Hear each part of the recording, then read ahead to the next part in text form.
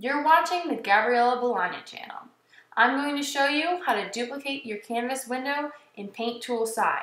You're probably thinking, why do I need to do this? What's the point? And I already know how to use the navigator. Well, I'll explain the difference between those two and how to do both those things. Just keep watching to learn. Let's start with the navigator. What is it exactly? It's basically a duplicate of your canvas, but it'll show up zoomed out at all times. So that way when you zoom in to work on details, you can still know what section of your page you're working on. It'll help give you a fuller view. To use it, hit Window, Navigator, and it'll pop up. As you can see, it's up there on the left, and whatever I draw on my canvas, it'll show up on the navigator as well. You can change the size of the navigator, but it'll only go so big. Also, you can't actually draw on it. When you scroll over it, it'll just be your mouse, not your brush.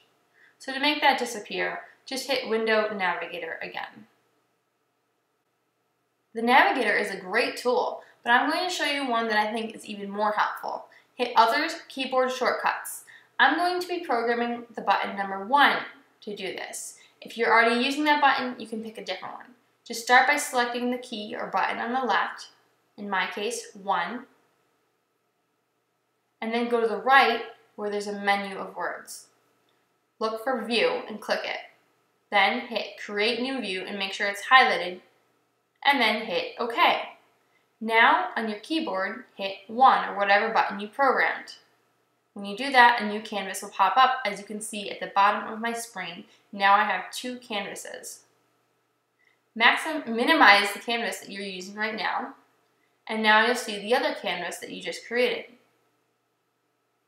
Although you created a new canvas, these are the same canvas. Whatever you draw on one of them will show up on the other canvas.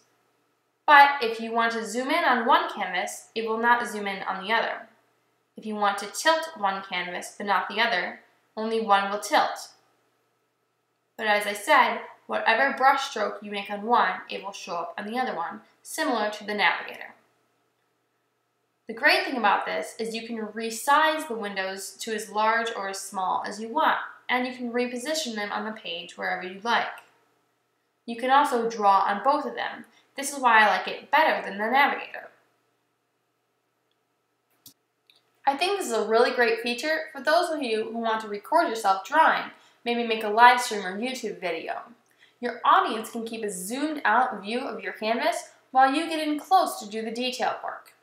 As always, if I didn't explain something properly or you just have a question, leave a comment and I'll try and get back to you really quickly. If you liked this video and found it helpful, give it a thumbs up. If you want to see my previous video, just click the moving video right now and it'll link you to that.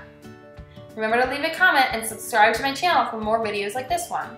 And if you want to see more of my artwork, you can see it on Pinterest and DeviantArt. The links to both those websites are listed in the description box below this video. Thank you so much for watching!